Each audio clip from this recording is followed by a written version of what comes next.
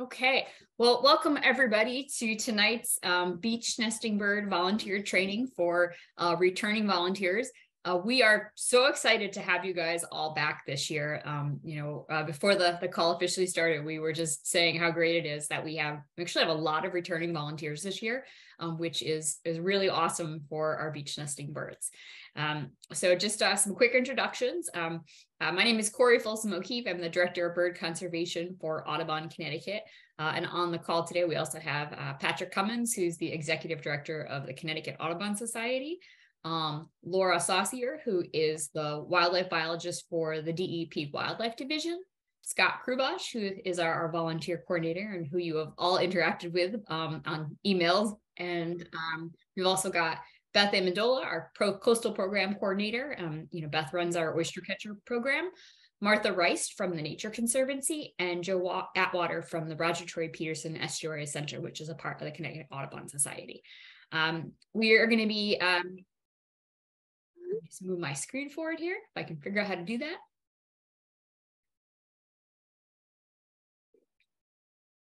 Okay, so now you can see tonight's agenda. Laura's going to give us a quick recap of the 2022 beach nesting birds season. You'll get to hear about all the efforts, all the results of your hard work.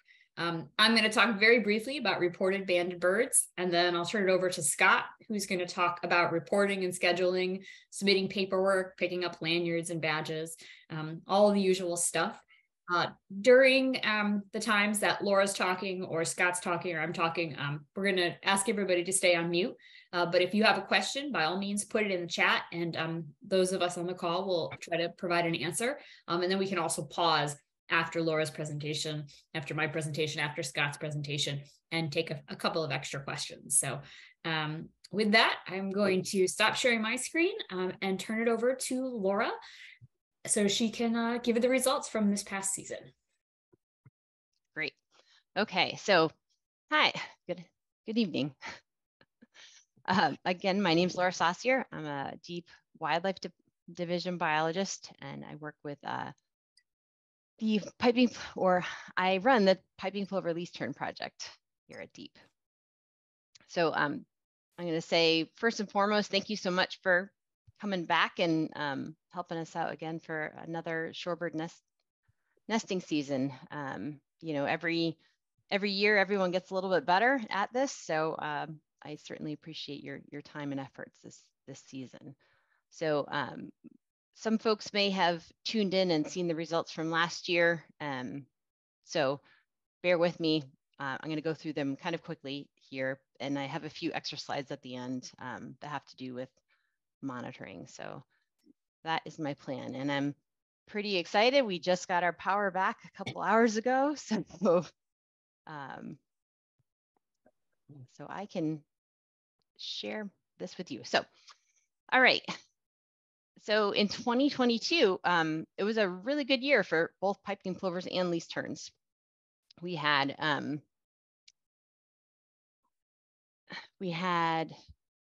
66 pairs, which is, again, the highest pair total that we've ever had in Connecticut. And we've had 2 other years in the past where we have had that pair high. So that's pretty impressive. And we fledged 97 chicks, which is a productivity of 1.5 chicks per pair, which is pretty darn good for here in New England.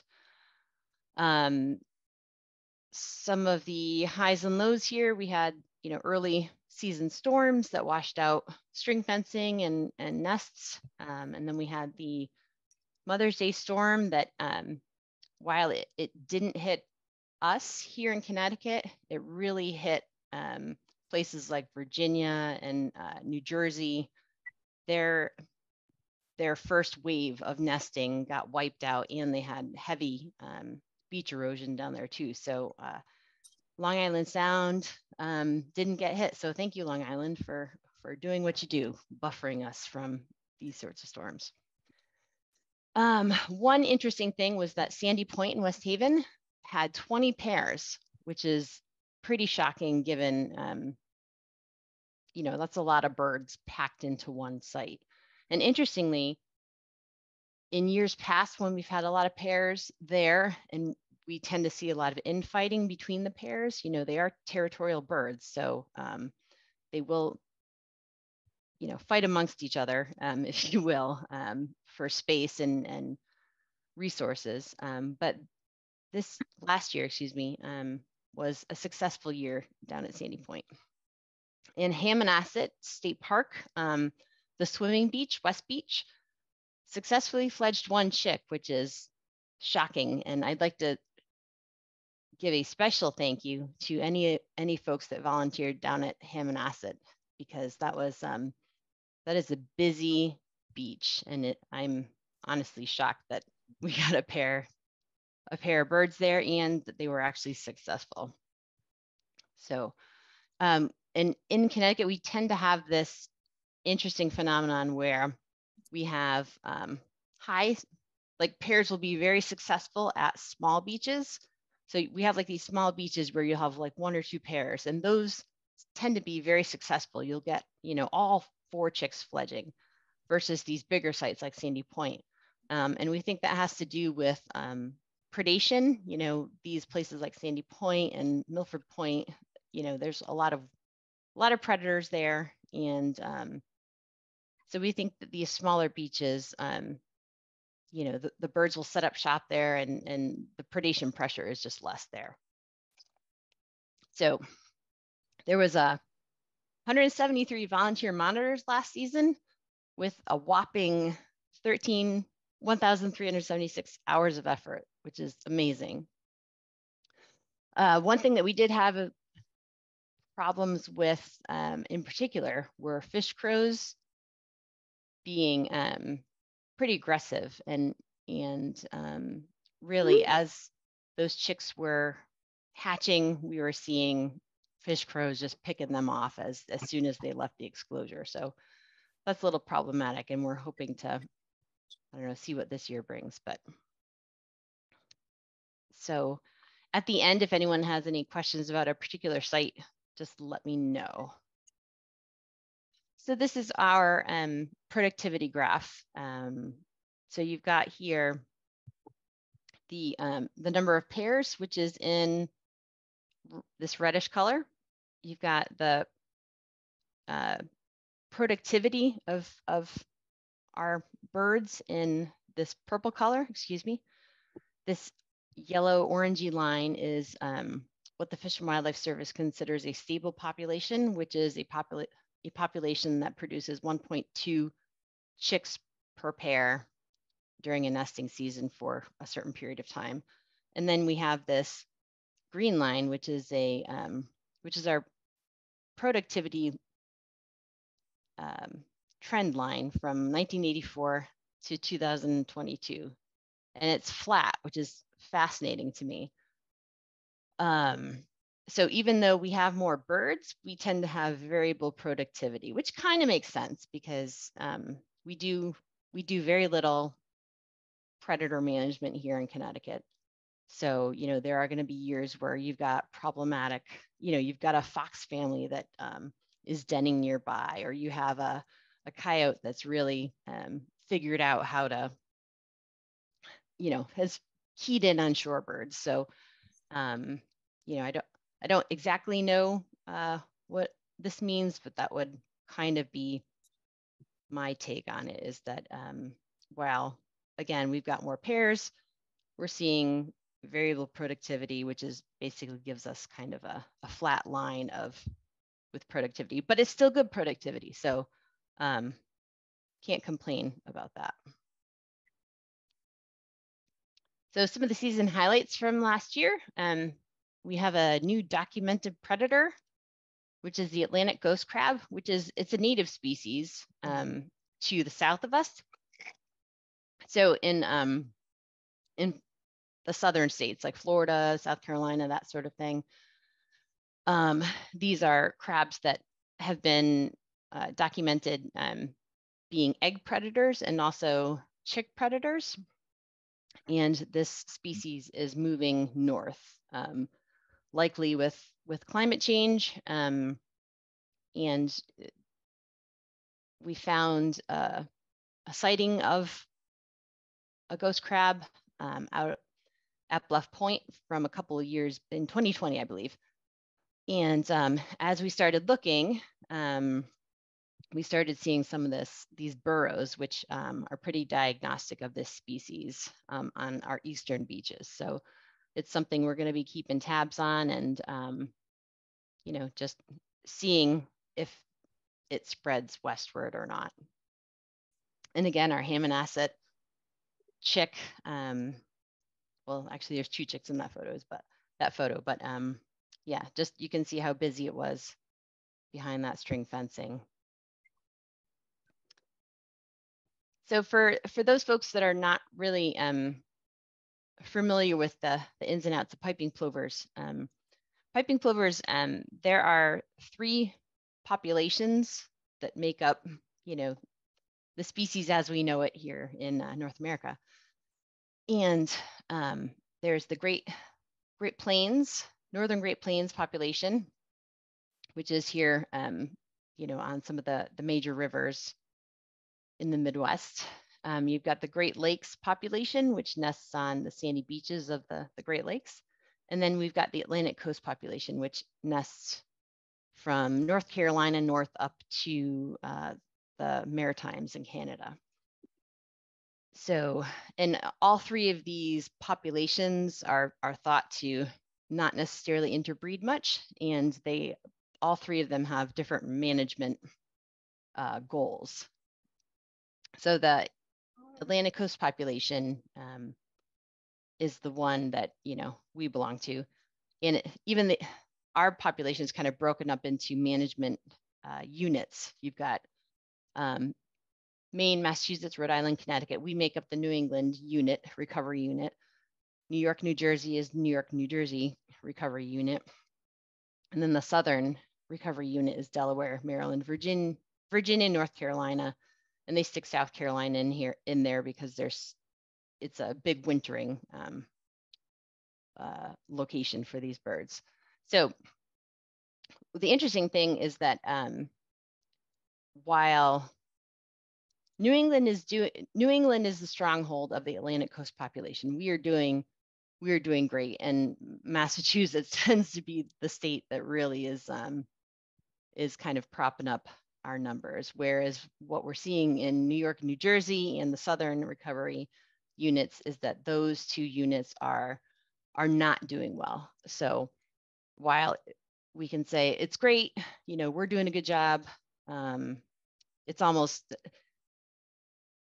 more important that we do a good job now because we are propping up the population. You know, you would think that if we're doing such a good job, we can kind of like back off a little bit, but I would argue that now we just full steam ahead and keep on keeping on because you know, things are doing pretty well up here. So least terns in Connecticut. So least terns are just such an interesting species to me. They are, productivity is all over the place. And, but these are long-lived birds. If I saw these productivity numbers, you know, we have them, you know, all analyzed from like the 1980s till now. If I saw these numbers on any other species, I'd be freaking out because they're just, you know, up and down, good years, bad years, good years, bad years, lots of birds, few birds. But because these birds are thought to live up to like 25, 30 years, they have a different kind of life strategy. They may not risk staying in an area where there's like high predation. So we've actually seen colonies just up and leave, and I'll contact my colleague in Rhode Island or in New York and say, hey, did you just get a bunch of terns show up? And they'll be like, yes or no. And when it's yes, it's interesting because it's often about the number that left here. So these birds are just interesting in that sense. But we had a great year for least terns last year. Not necessarily numbers wise, but the productivity, like 0.85 is great. Oftentimes our productivity is more like 0.03, which birds per pair, which is not so great. I wanted to thank you again for everyone's, not only you folks that are out there on the front lines doing your thing, but also all of our conservation partners. It's really amazing to me how many people we have on board working on shorebird stewardship. It's just fantastic, and we can't be as successful as we are without you and without each other. So thank you. So a little bit on the nuts and bolts here. I'm sure you've probably seen these slides before. I should really try and get some new pictures, but you folks are going to be helping us with monitoring.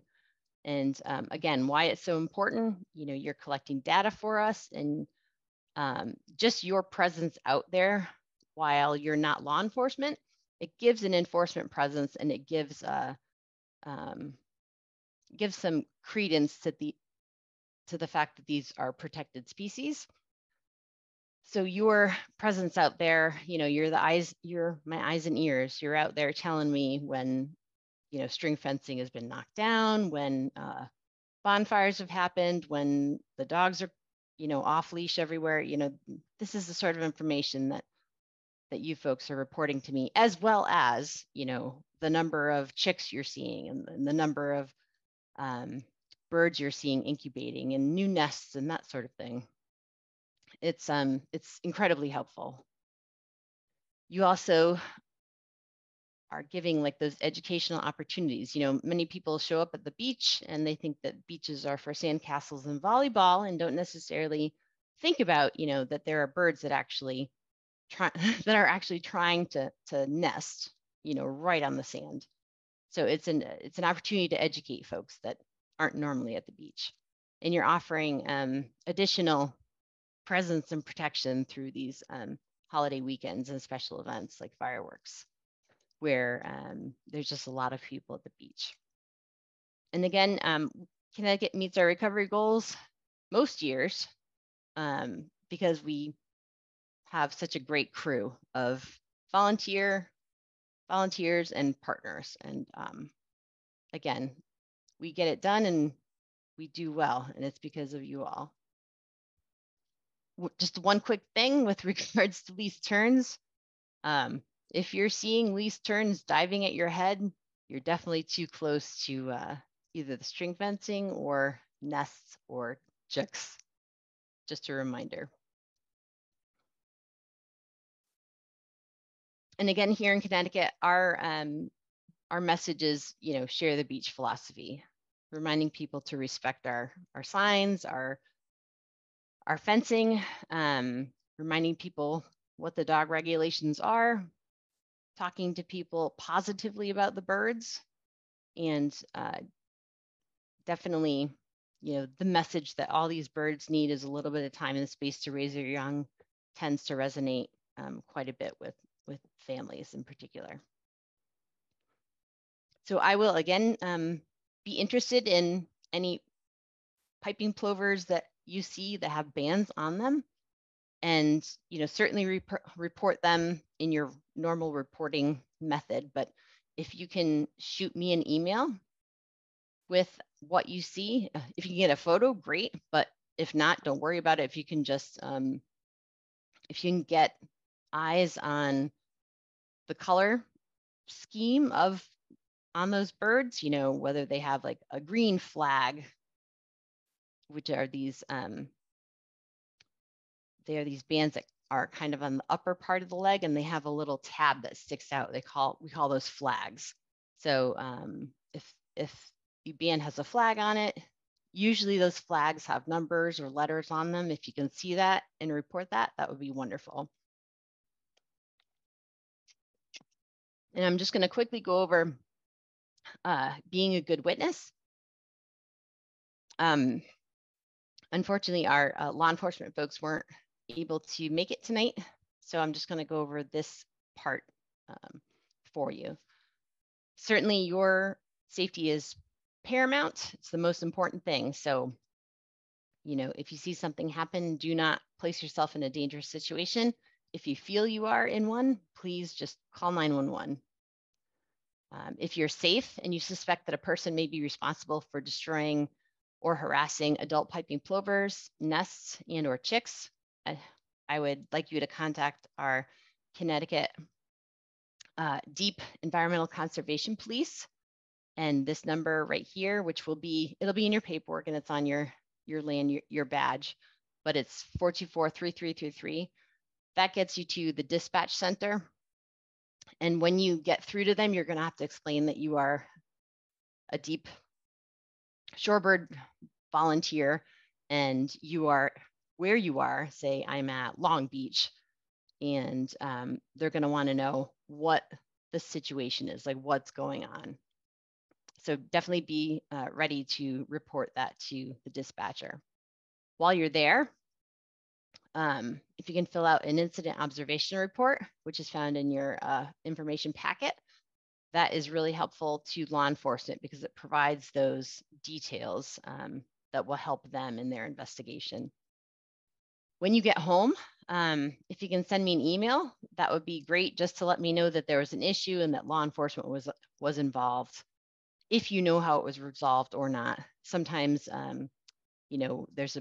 sometimes there's a disconnect between the biologist and the NCON officers. So it's just nice to know when something happens. And remember, none of us are law enforcement. So, you want to consider your safety at all times. It is the highest priority. So this is the incident observation form. Again, it's in your packet. Be sure to take that form with you every time you go out. So the key to being a good witness is being observant and taking notes. And that incident observation form kind of walks you through this. Things like description of vehicles is helpful. Description of people, the date and the time of day, recording the exact time is helpful. And certainly writing things out in longhand is good because, that will help you jog your memory and also provides, a narrative as to what happened. Locations and distances, if you can describe like how far you were versus how far they were, that, an individual walked within 5 feet of a closed area and then proceeded to walk right into the string fenced area. That helps us understand perspective, including weather conditions. If it was a foggy day versus a sunny day, that is definitely important because it lends itself to like how visible conditions were. And then certainly if something happened and there is a dead bird in that string fencing, do not disturb the crime scene. Tracks in the sand are important to law enforcement.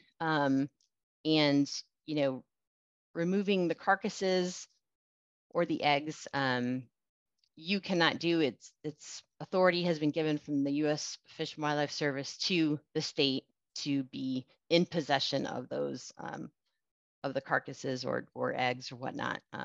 So please don't touch anything, just document as best you can.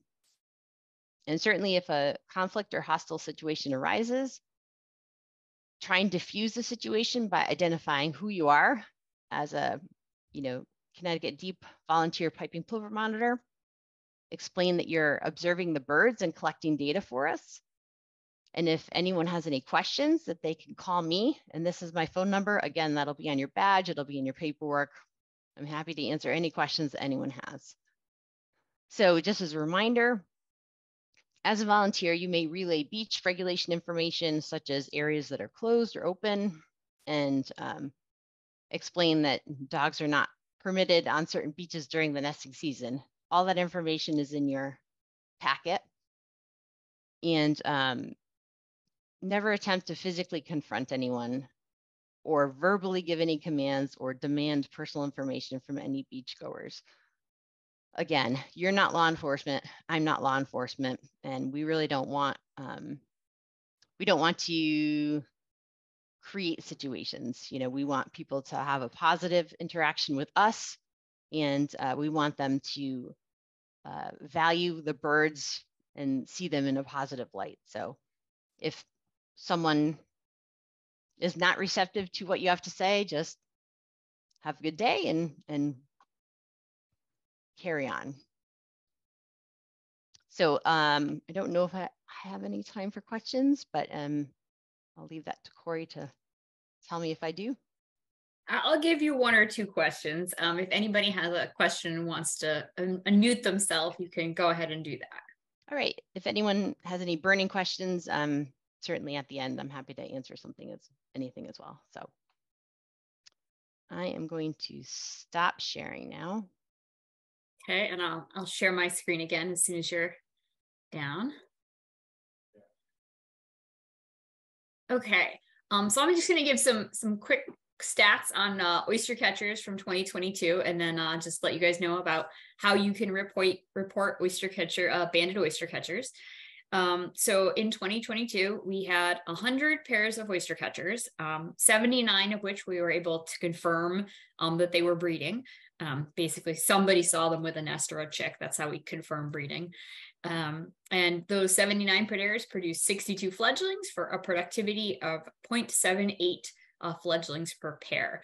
And similar to piping plovers, Connecticut really leads the pack in productivity for oyster catchers. We have one of the highest productivity rates along the entire Atlantic coast. And so we are, the number of chicks that we're producing in Connecticut is really helping to grow the population within the state and then probably beyond the state as well. Similar to past years, a lot of our birds are on islands, about 79%. And that is because on the islands, they typically have less human disturbance and predation, and as a result have higher productivity than on the mainland sites. That said, the mainland did okay last year. It had a productivity of 0.5 fledglings per pair, which is up from 0.15 fledglings per pair in 2021. So, definitely a better year on average on the mainland than some of the other years in the past. We also are continuing to ban American oyster catchers. And between 2018 and 2022, we have banded 62 American oyster catchers. So they've got their metal USGS band, and then they also have their yellow sort of field readable bands. And of those 62 birds, 45 are adults, which makes up 28% of the breeding population. Having those adults banded, especially the ones on the mainland sites where you guys are monitoring, it actually makes it easier for you to tell the birds apart, because you can actually see, one of the birds in a pair or both of them might have bands that are field readable. So you can actually track individual birds, versus sort of, guessing, is this pair or, that pair. It is kind of makes it a little bit easier to keep track of these birds. And we were also able to ban 17 fledglings over the course of those 4 years, with a lot of those fledglings being banded in 2022. And from this information, we are learning a lot about the movements of these species. Via banding birds, we've been able to identify 3 main staging areas, one at Milford Point, one at Kokini Island, and another one at Mononkatusick Island. And we've also learned that of those 62 or 45 banded adults, 15 of them, so is that 33% of them, have either changed breeding sites or changed mates over the past 4 years, or both. There was a time period where we thought that our oyster catchers, kind of stuck with the same mate and nested in the same area year after year after year. We're finding that isn't quite the case. One thing we're also sort of thinking about the staging areas is that, where birds choose to stage might be a function of, where they, where their parents nested, and where that chick fledged from. So one thing that we had happen in this year was back in 2020, there was a pair of chicks that were banded at Milford Point, and one of those birds returned this year. after spending time in South Carolina to join the flock at Milford Point in July, and it stayed at Milford Point until September. So this is a 2-year-old bird, not ready to breed yet. Oyster catchers tend to breed more around 3 or 4 years of age, but it, made the trip up to Milford Point to sort of join the flock there and stage there in the fall. So maybe there is so the history of where a bird originated, might play a role in which areas it tends to stage. So just some cool insights. Last thing I want to say is that just a reminder, so if you see these banded oyster catchers, you can mention them in your notes when you submit your Google form or eBird surveys, but you can also report them to the American Oyster Catcher Working Group, which is amoywg.org.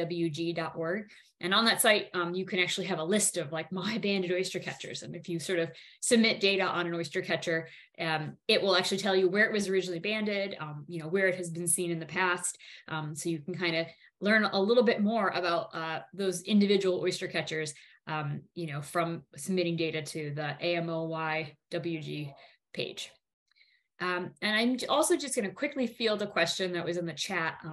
Some of you may know that there is some legislation that is being considered by the Environmental Committee now in Hartford. It's a Bill HB 6813. And this is an act concerning the protection of certain seabirds and shorebirds. It's legislation that Audubon, Connecticut developed with input from Connecticut Audubon Society, the DEEP, all our other partners who are on the call here today. And basically what that legislation would do is it would say that the areas where the state puts up string fencing are the official sort of shorebird protection areas. And what it would do is it would make it an infraction for an unauthorized individual to go into the string fencing. And it would also make it an infraction for someone to bring a dog or any pet or drive a vehicle or bicycle within 100 feet of the string fencing. As you all know, pets and vehicles can be really dangerous to our threatened bird species. If you think about it, one person chose to bring a dog to a nesting site in the middle of July. If it's one of our more productive nesting sites, they're putting 20 to 30 chicks potentially in danger. So we want to give the NCON officers, as well as our local PD, a tool that they can use to be able to enforce rules about dogs, other pets, and vehicles that are typically already in place at these nesting sites. So if anybody has additional questions about that, feel free to throw it in the chat. I'd be glad to answer more questions. That bill has had a public hearing with the Environmental Committee, and hopefully, fingers crossed, it'll pass out of the Environmental Committee sometime this week or next week. So fingers crossed. There could be an action alert that goes out in a week or two, or maybe a week or two after that. And if you see the bill and you see the action alert and want to support it, the more voices, the better. So with that, I'm going to take down my screen and give Scott the opportunity to pull up his screen. As you know, I'm Scott Krupbosch, the volunteer coordinator of the Audubon Alliance for Coastal Waterbirds. And what I want to emphasize more than anything is that for the most part, all the monitoring procedures and practices are the same. So if you have done this for a long time, done this for a couple of years now, it's basically all the same process. So I will go over it as we go through this. And your volunteer responsibilities are, as always, to observe and collect data for piping plovers, American oyster catchers, least terns, and common terns. We want you to visit your beaches or beach at least monthly or a few times a week. And just keep in mind, some sites you might have to walk several miles, like Bluff Point and Long Beach and Pleasure Beach. If you combine those are quite a walk. We ask that you report disturbances like abandoned nests, loose dogs, excessive trash, how many people are visiting, signs of predators, like the bobcat that was behind me, direct threats or takes. Obviously, those as well will go to Deep and Laura. We're going to educate our beachgoers with kindness, always, and positivity about the nest, young, what goes on the beach, dog leash laws. We've already been doing that at Milford Point while there's piping plovers and oyster catchers there now. We're already having loose dogs out there, so we're working on it. We want to not leave our trash on the beach, and make sure that just people give the birds a lot of space. And we will let you know as we go through the year about assisting with special events, from string fencing and signage to the census in June, fireworks displays, beach cleanups, and distributing literature. We want to at all times be in professional behavior, in dress and appearance, wearing a shirt and our DEEP badges. We want to make sure that our liability forms are filed with DEEP. And just keep in mind that we ask while you're volunteering, there's no alcohol or smoking or swimming or sunbathing, fishing. Those are all fine things to do on your time, but just while we're volunteering, we want to focus on monitoring and educational outreach. And that's because our performance as monitors on the beach will affect the public perception of not only what we're doing, but just wildlife, endangered species, and conservation on the whole.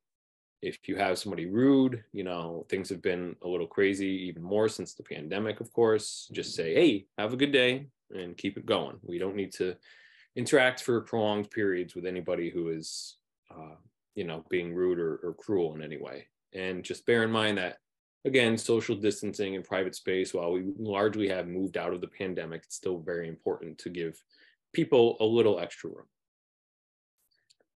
Before we go monitoring, we want to make sure we check the weather, stay home if there's snow, rain, threat of thunderstorms.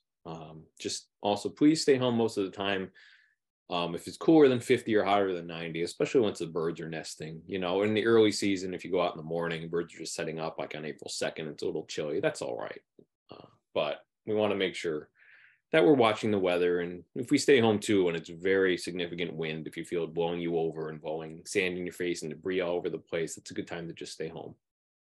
Make sure you bring your DEEP badge, binoculars, or spotting scope, phone, notebook, outreach materials. You might also want sunblock, water or snack, insect repellent, backpack, hat jacket, gloves, camera with a good long zoom lens that can help a lot, and to wear strong sneakers or boots. And if you're injured, or you have a surgery upcoming, or you're recovering, or if you're ill, just please let me know and stay home, and take it easy and stay safe. And you want to keep avoiding days like this at Long Beach, which is very pretty. I shot from the car, but that's the day we're going to turn around. And that was years ago with the piping plovers in the snow. I was hoping to get some this week, but unfortunately we couldn't quite get that crazy snow to the coast. Our monitoring procedures are largely the same, and the electronic data form in ctwaterbirds.blogspot.com, all of you know it pretty well. It's basically the same. I did make a couple little changes that you can put your email address in there, and it should be easier to update it. If you have something that you wanted to alter in a report or amend, that should be easier to do now yourself, but you can always ask me as well. Just shoot me an email and I can change anything that you need. You're going to just, once you get to monitoring, scan the beach from afar, walk by the water, keep your eye out for birds, especially piping plovers, so you don't disturb them or agitate them. And, all of you are real experts at this, but we still want to make sure that we stay out of string fencing areas. We do the same thing. It's very rare that any one of us goes into, because people will see that and people will do it, and they'll think it's fine then for them to do the same thing. And just try to, again, stay near the water in the area of wet sand. We don't need to go into the dunes or look at nests or egg count, turns, or even turn nest counts. We don't necessarily need all that data. We want to make sure the birds are safe. And again, this was an example that I showed, especially for new folks, by the water. This couple's walking below the rack line, which is near their knees, so they're okay. And the piping plover is in the exclosure in the center on the ground. And that's all we really need to see, is the piping plover is on its nest, incubating. That's great, and we can just keep moving. So we'll record that focal species behavior and breeding status, whether it's a pair, birds foraging, courtship or copulation, an adult on the nest like that, pairs, etc. Keep in mind that the adults might lead us away from the nest, especially before they're exposed or when they're young and they're just recently hatched running around the beach. You might see the alarm calls and broken wing displays, and we just want to make sure we exit that area slowly and quietly.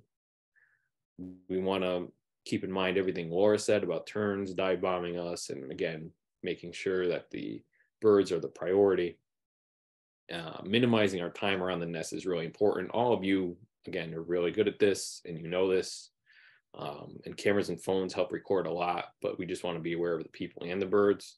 And just, I would say to that, we see frequently, you know, I'm a professional photographer. We love photography. We love taking pictures, but it's something that we want to work on outreach too, is we see a lot of people who just kind of camp out by the birds with cameras all day, or sit in the middle of areas where terns are trying to nest, and that can be problematic. So we want to keep an eye on that too. I'm not saying that it's necessarily all of us, but it's beach visitors, and that's what we want to keep an eye on, because we have all the little plovers about, and then we have all the piping plover adults getting rather agitated like that.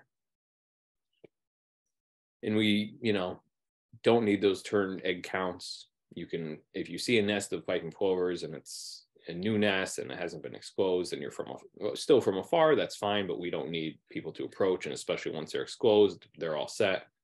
If you find a new nest, just please don't mark it or approach it too closely. Just let us know via email, CTDeep and AFCW, ASAP, while describing the landmarks that are around the nest, everything that's there. You don't want to place anything because that will tip off predators, people, and more. If the nest is abandoned or destroyed, just tell us again directly via email, in deep via email, as soon as you can when you get back. And just keep noting the predator signs and tracks. Laura covered some predator information. All of you have seen the fish crows, the fox, the cats, the dogs, all of it. And we just really need to stay on top of that as much as we can. You know, people frequently say to me, they think cats won't take a bird or eggs or nest. Well, if cats will take a cottontail like that, they will, I promise you, take anything that they can. And you might see a little fox buried in the grasses like this in the dune or grasslands nearby, besides walking the beach, and just good to note. Like I've said, and like you know, the bird safety is paramount, data is secondary. We're all out there. The reason we have so many volunteers, and we want to have so many volunteers, is that everybody is out there seeing everything, and we have our great staff. There's a lot of folks who are visiting a lot of times, and we're all going to get different data, but the priority is still bird safety. So that's why we have so many people, because we'll put the data together. And we have to keep in mind that while we're doing this and we're all great at it and experienced, that we can still be a big disturbance no matter what, especially tighter places like the photo at Sandy Moore's Points in West Haven. Walking by, you can see a plover is just right between the small amount of sand that's between the water and the dune and nesting areas. And that's just what happens. But if you see suspicious behavior from people, or suspect somebody's responsible for harassing or nest or chicks or herding eggs, follow the good witness guidelines, fill out the paperwork, call Deep NCON police as soon as you can.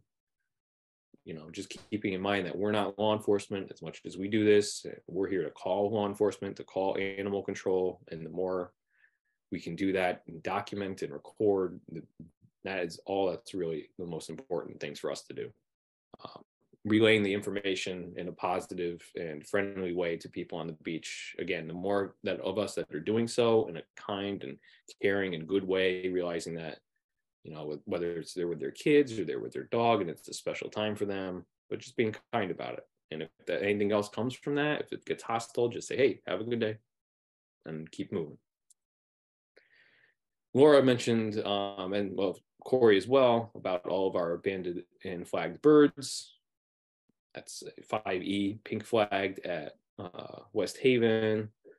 It's N14 at West Haven. And again, you can record these things, but just please do record them kind of like the photo I have here. This is very cropped. You can see it's very zoomed. It's in the dune and below the rack line towards the water. And that's fine to do it like that. The monitoring schedule is about the same as always. The official monitoring takes place April 1st through August 31st. If you're already visiting your beach and you want to submit some data on your time, by all means, that's totally fine. Our staff is out there basically watching things, full-time staff and then seasonal staff from February through October. Our greatest need, as always, is the busiest beaches during the highest traffic times, on weekends, holidays, beach weather, when school ends. You can sign up for everything, as always, at ctwaterbirds@gmail.com with your requested schedule, dates or days of the week, AM or PM, and beach selection. Please just let me know as soon as you can what you'd like to do. We do really need to have at least an outline of a schedule. It's fine if you have to change days or shift, or if you're not sure you can make it all the time. Just give me, please, as much information as you can, because that way we can evenly distribute people across the times and make sure then behind the scenes that we're moving our staff around to the appropriate beaches at the right times. And that way we have knowledge of who's where, when, in case there's a bad weather event, some kind of large disturbance, something having to do with law enforcement. It really helps. And please, if you can, submit your schedule by April 1st. And just let me know if you need to cancel, change, whatever through the whole year. Just email ctwaterbirds@gmail.com as soon as you can.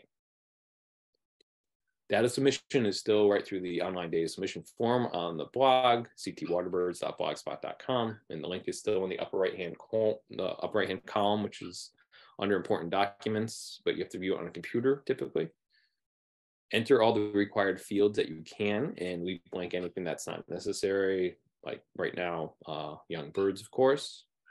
More documents and pertinent information can be found there. Laura is going to send me more documents and info for the year. We're all going to put up everything from the whole thing and get it set. You can do shorebird surveys, terns, long-legged waders, all that sort of thing on your own time at different beaches, wherever you want in the state. Anywhere in the state, if you have any of those species, by all means, just share it on eBird with the share function to ctwaterbirds@gmail.com. That helps us just track hours and other information and other species sightings across the state that go outside of our focal species. And for our focal species and our online data submission form, please submit that as soon as you can when you return from the beach. The sooner we have the information, the more we can analyze it, check out, oh, was there a lot of disturbance going on there today? Did the tide hurt any of the nests? And that sort of thing. And just examples of our other birds, stilt sandpipers, for shorebirds, a royal tern, for more tern sightings, green heron, any of those, any terns, herons, and shorebirds, just share with eBird whenever you want. No rush on that. That's always really helpful. Monitoring locations are, as always, the priority beaches being Long Beach and Stratford, Milford Point and Milford, Sandy Morse Points in West Haven, and Bluff Point and Groton. Other beaches include Griswold Point in Old Lyme, Hammonasset Beach State Park in Madison, Short Beach in Stratford, Pleasure Beach in Bridgeport, Compo Beach in Westport, Silver Sand State Park in Milford, and Sherwood Island State Park in Westport, Russian Beach in Stratford, Milford and West Haven beaches that occasionally get birds, some of the smaller areas like Waterford Town Beach, and the offshore islands and other local beaches and marshes that some of you might visit sporadically or live near or have some family by. We can also include that on a case-by-case basis. But all of you are pretty familiar with this. These are just quick maps of our sites: Bluff and Watertown and Griswold. Hammonasset, we monitor the public beach area on the left and the west side of the beach there, not the natural area preserve. We monitor the public beach. West Haven, Sandy Morse Point, sometimes some neighboring beaches on Beach Street. Same for Milford at Silver Sands. Occasionally we may have some action at Fort Trumbull Beach. Milford Point down to Short Beach, around the corner to Russian Beach, Long Beach, and Pleasure Beach in Bridgeport. Sherwood Island State Park in its beach, plus Compo Beach. And of course, we are going to be giving you badges. Now, your badges can be picked up at a number of locations, including the Connecticut Audubon Society Center at Milford Point, and there are the hours, the Roger Torrey Peterson Estuary Center in Old Lyme, and those are those hours. If you feel like stopping by new volunteer field training, whether you want to, you can always certainly attend the training, but if you just like to stop by around 10 or around 12 when we're getting ready to head out to the beach or coming back from the beach, you can take a moment to give Laura and Rebecca your waiver for DEEP. We can give you a badge and a lanyard if you need it. That's a really good time to meet up quick and exchange everything. Otherwise, if you live quite far from these places and your beach isn't by one of them and you can't make it to these stops or the field training, then we can see about mailing. And again, we'll talk questions in a moment, but keep in mind to contact Deep NCON Police immediately if you have takes, birds being harassed or attacked by people, and of course call 911 for emergencies. Email CT Deep and Wildlife at ctwaterbirds@gmail.com ASAP about new nests, damaged fencing or signage, predated or lost nests, injured birds, and please email Laura and Rebecca directly, personally as well.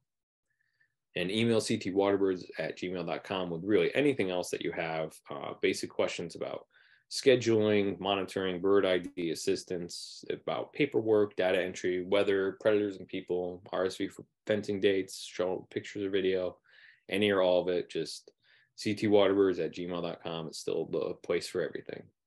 And with that, just thanks everybody. We've already had a lot of bird sightings and birds. I've been out there looking at them, and I know some of you have. Can't wait.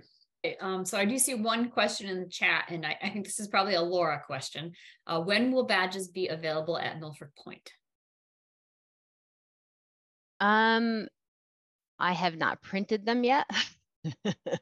So I'm thinking probably the beginning of April. So I'll try and have those available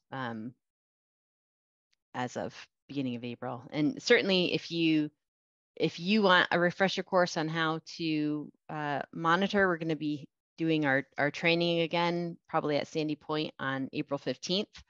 Obviously, if you're a seasoned veteran, this would not apply to you, but if this is like maybe your second year and you want to refresh yourself, we'll be sending out some information about that. But I will have badges at that training.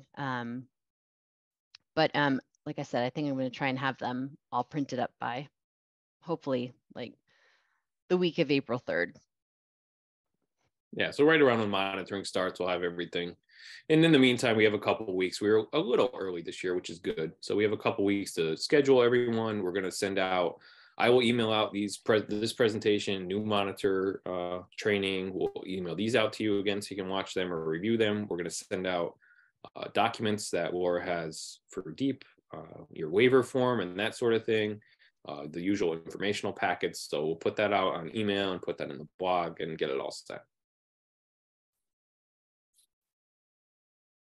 Okay, I also noticed, another thing that you could pick up when you swing by Milford Point or the Roger Peterson Estuary Center, if you come to the field training on April 15th, would be brochures. And we have brochures. All of our brochures at this point are in Spanish and English.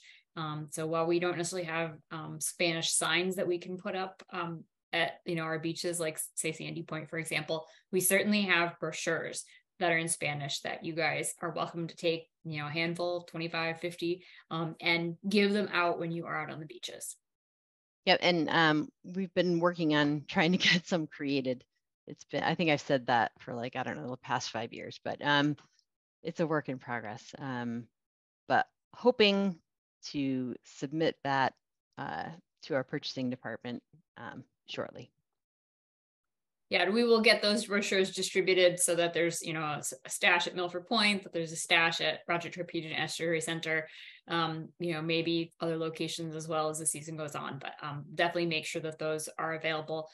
I'm sure that once the lanyards and brochures and things get dropped off at the appropriate locations, Scott will send out a blast to everybody and let folks know. Yeah, most definitely. We'll just keep updating you with it all. And hopefully we can, I think it's all going to come together well right around, April 1st, and we'll be in good shape. And if you have your lanyard from last year, if you can bring it, if you held on to it, that's great, because it's, that many less that I have to purchase. Yeah, if you can recycle your lanyard and just take out your badge and pop a new one, and that's awesome. Exactly. The bobcat behind me was in Stratford. And we have had bobcats on our beaches all the way to the shore too. Laura, there's a question about what beaches are fish crows causing a problem at, or at least where did they cause problems in 2022? Definitely the eastern beaches, and I wish Rebecca was on because she would know this like that. But definitely eastern beaches, and I was at one of the beaches, and I was kind of shocked a bit as to how kind of bold they were. I was trying to shoo them along, and they were not concerned about me at all. So they're bold and they're smart, and they seem to they can definitely hone in on that chicks are hatching and just wait and grab them as they come out of the exclosure. So it's certainly a learned behavior. they're smart. Yeah, we've had some fish grow issues in Milford and Stratford at times as well. I don't know if I mix a lot of years up. I basically just remember this as the past 12 years of working on this as one, but they will sit on the nest or sit on the exposures and basically park and wait there for chicks to hatch. It's really messy. And a good question, I should have mentioned that, thank you, Bob, is parking passes for something like Sandy Morse Points.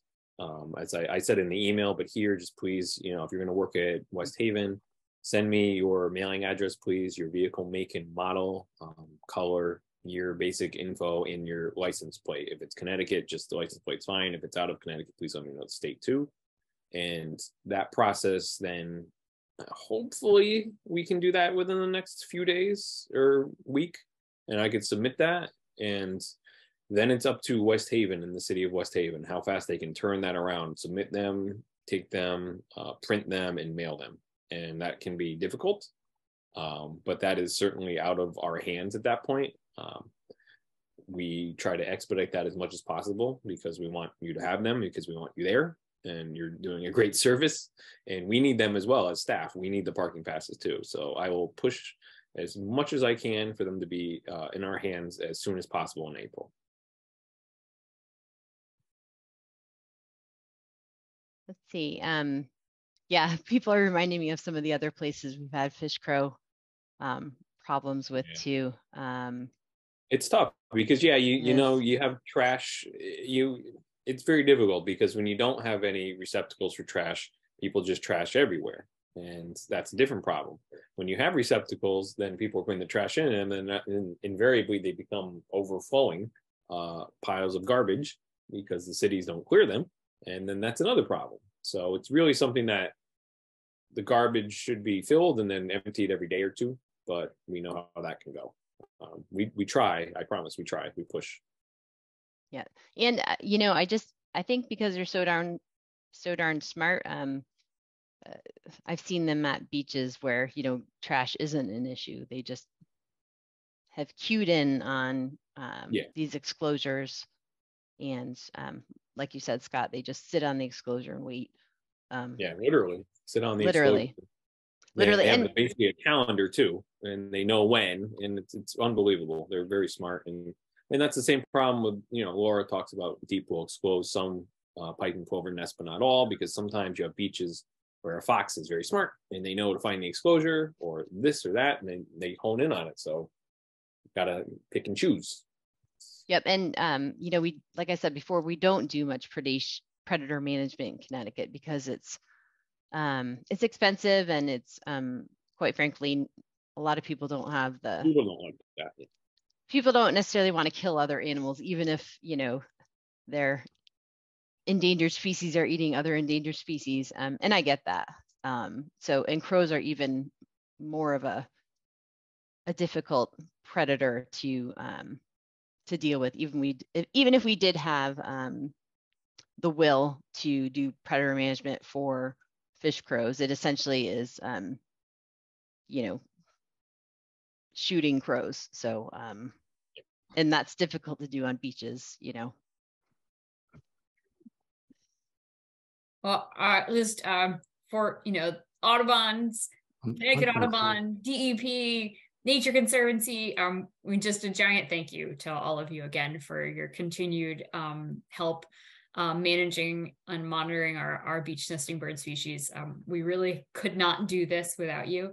You guys are incredibly important to this work, and every bird that fledges from these beaches, you are a part of making that happen. So thank you, and we will be in touch. See you on the beach. Thank you, everybody. We'll talk soon.